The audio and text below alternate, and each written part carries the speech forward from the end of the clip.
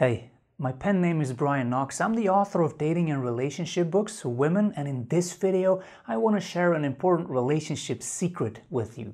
I don't know if you know the actor Rob Lowe, but Rob Lowe has been married for almost 30 years right now, and that's like an eternity in Hollywood.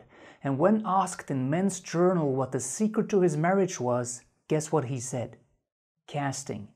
I thought that was a great answer, because when a movie has a great story, a great script, but bad casting and thus bad actors, then you probably will not be enjoying that movie. It's like trying to prepare your favorite meal with bad ingredients. It will not taste like it should. So if we want a great long-term romantic relationship, then the casting and the ingredients will matter more than anything else. You can be the smartest, the sweetest, the prettiest, the most charming, even the most attractive woman in the universe. If you cast and pick the wrong man to be in a relationship with, then you will feel nothing but frustrations from the first date until the end of that relationship. And that is because we cannot make a good movie with bad actors or a great meal with bad ingredients, however hard we try. So evidently, we cannot have a great romantic relationship with the wrong partner. Sounds really simple, but there's a tricky trap hidden beneath all of this. When you start watching a movie, it's probably only going to take you 5 seconds to know that a certain person really can't act and that the rest of that movie will not be entertaining. Well, we usually already know after only a couple of dates whether we have a chance of having a real and a happy future with someone or not. But the question is, how hard will we try to ignore it when the answer is negative? When we know deep down that we are giving that important role to the wrong person? Because we suffer from a mind game then. When we are in love, we humans are generally very blind. All of us.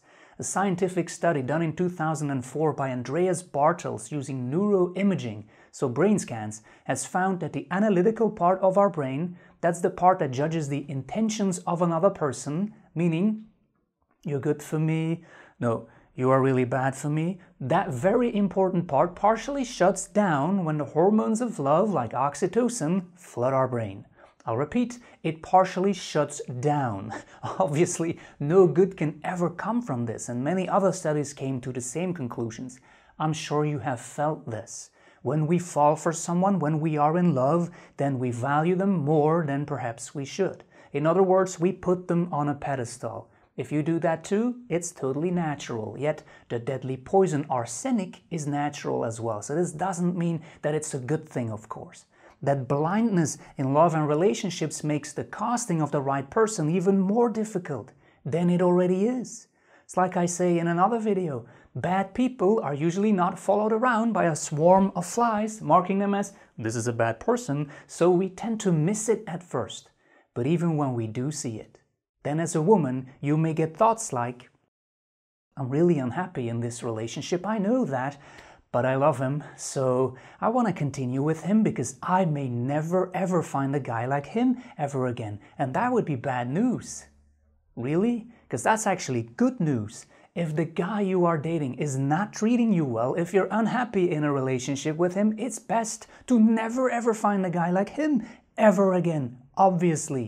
But your mind may not see it that way. If I look at my own past, then there were 2 instances where I was really sad and where I had thoughts like, I'll never find a girl like her ever again. And even though I was really sad then, now looking back at those women and those relationships, I can smile because I was about as compatible with those women as a pigeon and a shark. In other words, we were not a great match, but I couldn't see it at the time because I too was blinded by love. So I think we need to wake up and we should listen more often to our gut, because our gut will often tell us whether someone is right for us or very wrong. And it does so pretty soon. Sometimes it only takes 1 date. So as soon as you decide he's not right for you, be gone and never look back. Because dating and relationships are like a lottery. We have to play often in order to win. If you want to pick the right numbers, you will have to play often. It's the price we have to pay, but we only have to win once. So in order to cast somebody we are truly compatible with, we will have to organize a lot of auditions, a lot of castings. We will have to go through a lot of failed relationships first, and that won't be fun, but it's the price we have to pay. because everything we want in life is on the other side of some kind of effort, some kind of pain. But the pure joy of being genuinely loved is on the other side of that effort, of that pain, of those failed relationships as well. So if you ask me, it may be worth the agony that we have to go through first. But there's another interesting fact related to all of this.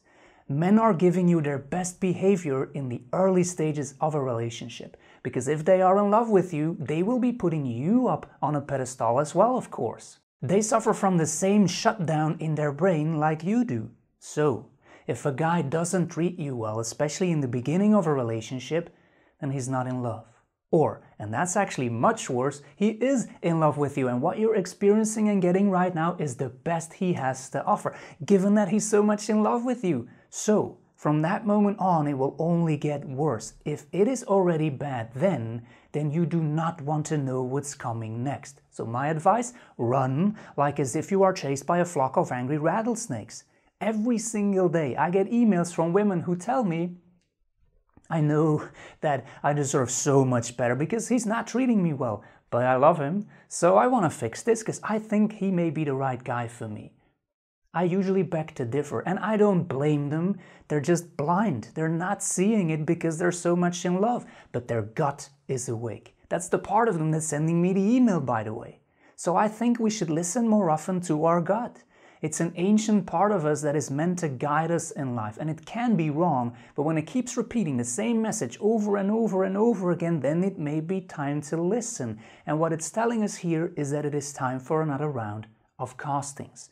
Like I said, we only have to find one person. So make sure that the word next is in your dictionary of love, and don't be afraid to use it whenever it's necessary, because every next actually brings you closer to the right guy. I believe that there are probably thousands of people out there on the planet for each and every single one of us where, when we're in a relationship with them, the movie of our love life will not only look great, it will feel great. Our gut will be silent most of the time because we're enjoying genuine love coming from a great partner thanks to the many auditions we have organized. So my message in this video is that it may be worth to keep casting until you have found the right actor for the movie of your life, because it's the most important role you will ever hand out to anyone.